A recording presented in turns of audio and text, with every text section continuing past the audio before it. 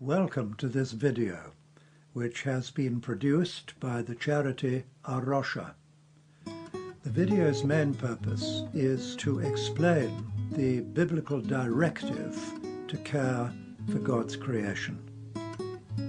This perspective, while shared by many of our forerunners in the faith, has been largely lost in our Western world.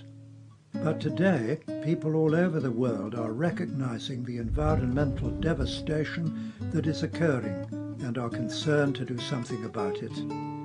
Yet an appropriate response can be made only from a strong biblical foundation.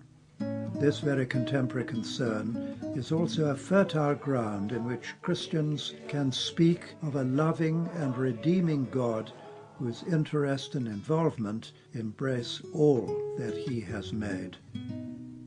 For over 20 years, I have been an enthusiastic supporter of Rocha, and I take this opportunity to commend to you their practical and educational work around the world.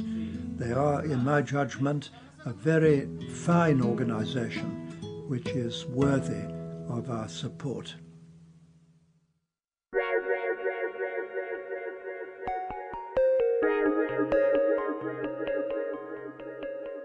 Why should Christians care for the environment? I think the book of Genesis says something very important here. What was Adam called to do when he was placed in the Garden of Eden? Answer, to tend it, to care for it. And the point we need to make very clearly is this. This is God's creation. It is not ours. We are here as its stewards. God has given us the immense privilege, but also the immense responsibility of living in this world and passing it on to others. It is not something we have made. It is not something that we own. It is something that God has entrusted to us. And so we are being asked to care for God's creation and pass it on to those who follow us.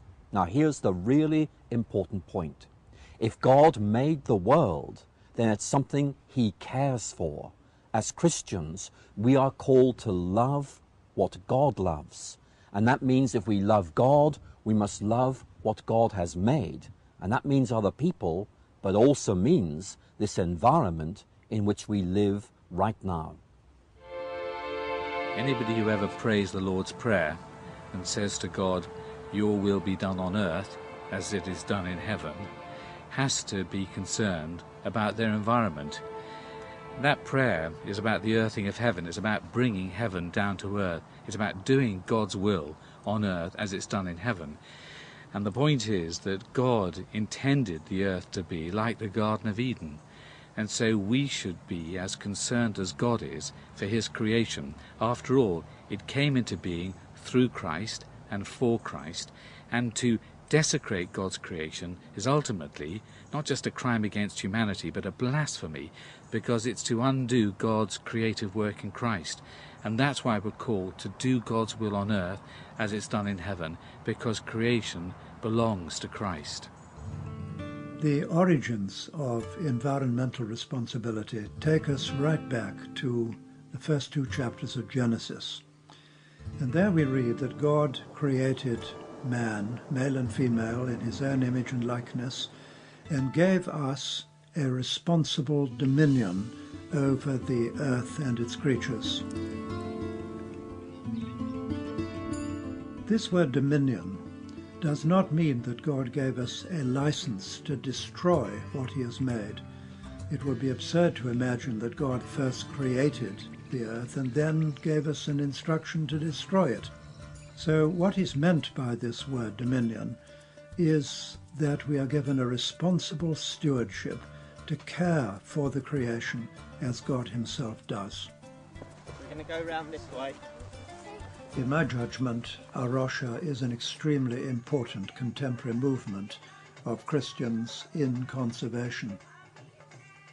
Because of the dominion or responsible stewardship which God has given us, Christians should be in the vanguard of those who are seeking to arrest climate change and seeking also to protect habitats where wildlife lives.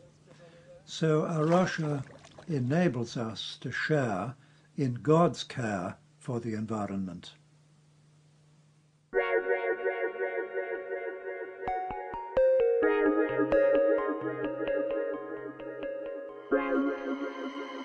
I think there are two important points here. First of all, it is absolutely true that the gospel is about God reaching out to us as people. It's about conversion, it's about atonement, it's about transformation, it's about God changing the way we are as people.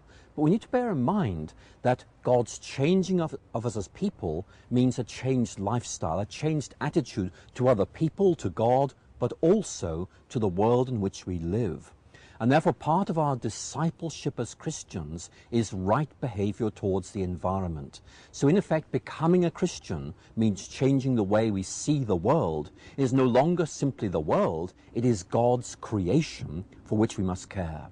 But secondly, caring for God's creation is also an act of witness.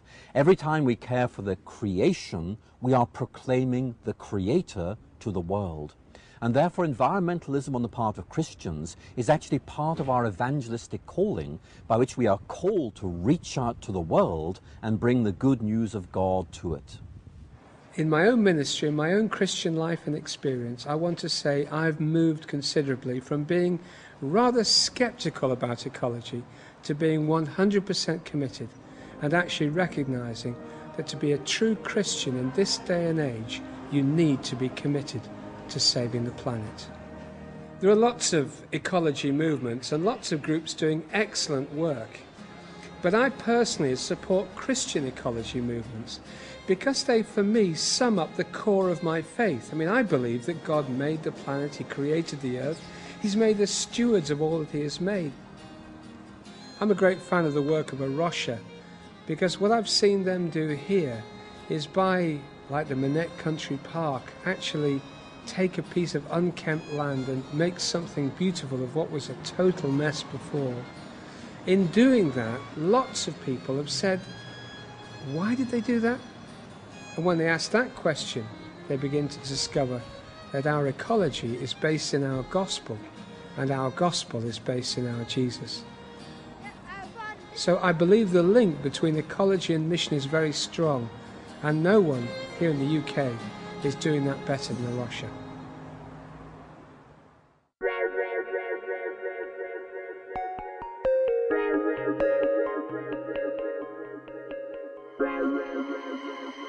It's a bit like asking a poor mother whether she should not bother about her children's education because feeding her children is more important.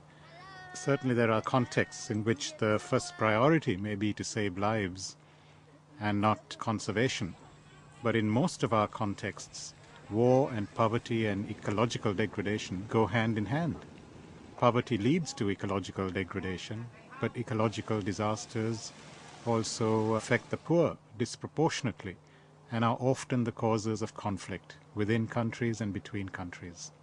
So we have to deal with all of them together.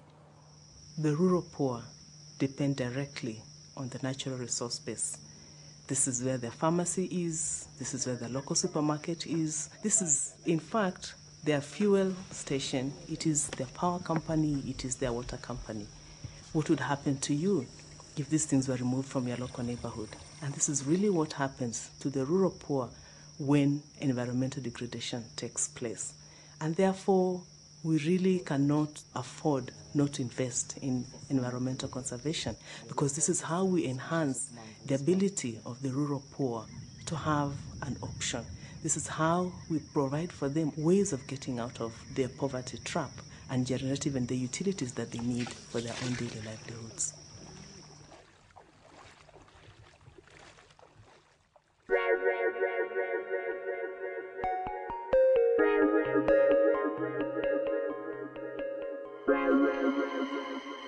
As a biologist, I know that the environmental crisis is really serious. I see things changing all around that are unnatural. The birds are coming to the UK in spring a week early, and the flowers at places like the Royal Botanic Gardens Kew are flowering a week earlier. And you see this phenomenon worldwide. There is a huge extinction of amphibians and frogs. I visited Costa Rica one time, and loved this little golden toad. The next time I was there, it was extinct, and that was due to a dry climate in the summer. I've been to many places in the world, and wherever I go, people talk about exceptional climate happenings, droughts or floods or freak storms, and those are exactly the things that the climate change modelers have predicted. And then I go to places like the Andes, and they talk about receding glaciers, and I read in the literature that this is happening in the Alps in the same way. Plants are beginning to colonize areas of the Arctic that they never did before.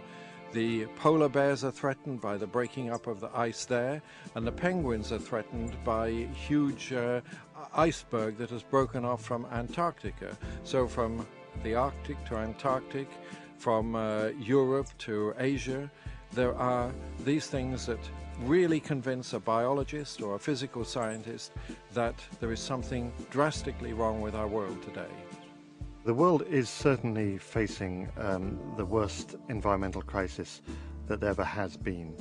All the data show a major reduction in biodiversity, species extinctions at a rate that's completely unparalleled. We have 12% of birds, 23% of mammals, 32% of amphibians threatened with extinction.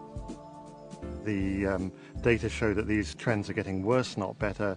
We have climate changing more rapidly than at any other time before. We have increased pollution, especially increased nitrogen deposition around the world. We're moving into a phase that's completely uncharted territory as far as the future is concerned, and the future impacts that this could have on human life are very uncertain, but it's an experiment that we should never have been conducting in the first place.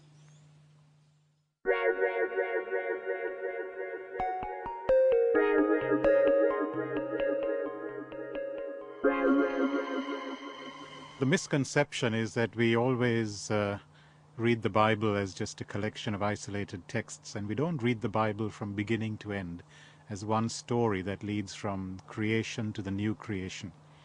And the new creation is the old creation renewed, restored, transformed, so that every part of this creation is now filled with the presence of God. And that's the goal towards which God is taking human history. So he calls us, as his redeemed people, to live today as if the future is already present, to live as signs of that future kingdom, which is the restoration of all things. And because that restoration includes the non-human creation as well as the human creation, our care for the non-human creation is a sign of God's coming kingdom. And in that way we are witnessing to the Lord of all creation.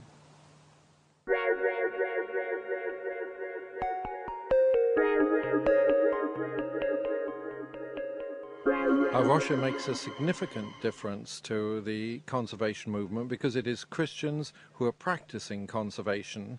And as Rocha now operates in many countries, it is wonderful to see that there are Christians that have had the vision of Rocha to do something about the environment.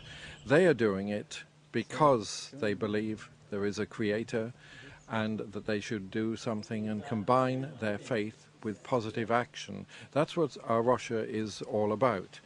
I have known the work of Rocha almost since its beginning, admired it greatly, and it's in many ways my favorite charity because I see the sort of results that are happening, change happening in a small way in each of the different places where Rocha works. I'm particularly excited to see that it's beginning to take off in some of the developing world, places like Ghana, Brazil, Peru, because those countries really need that. And there's not much tradition of scientists and Christians working together for environmental problems. And Rocha is giving this opportunity for scientists who are Christians to do something very positive for the environment. I think it's very important that we have a Christian environmental organization because Christians bring something very distinctive to the conservation movement that otherwise wouldn't be there. Christian theology is based on the premise that Jesus Christ reconciles all of creation, all of nature, everything that has been made that he reconciles things to God, and so that human beings cooperating with Christ can be agents in the restoration of nature, of the nature that we humans have messed up. So it's an enormous hopeful message that Christians bring to what is otherwise a very bleak and desperate environmental situation.